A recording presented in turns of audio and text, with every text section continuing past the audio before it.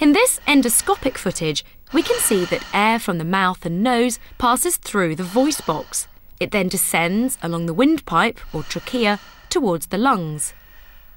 The trachea is kept open by rings of cartilage in its wall, and once in the chest, it divides into two branches, called bronchi. The bronchi lead directly to each lung.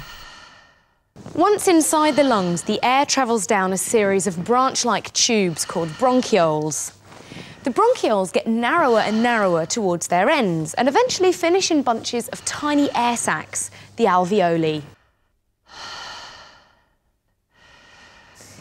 The alveoli are elastic, thin-walled structures, and we have approximately 150 million of them in each lung. That's a lot of air sacs, giving us a lot of surface area. The alveoli are enmeshed in a network of blood capillaries, and it's here that the exchange of oxygen and carbon dioxide takes place. The oxygen and carbon dioxide pass through by simple diffusion. Oxygen in high concentration diffuses across the thin membrane of each alveolus into the blood.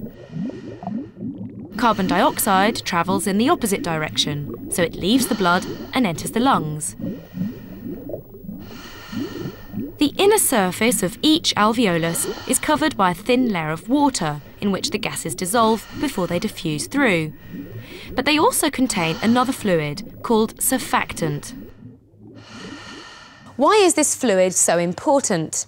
Well, remember, the alveoli are very thin, wet sacs, and they have a natural tendency to collapse inwards, blocking diffusion. Without surfactant, it would be very difficult to produce enough pressure to inflate the lungs.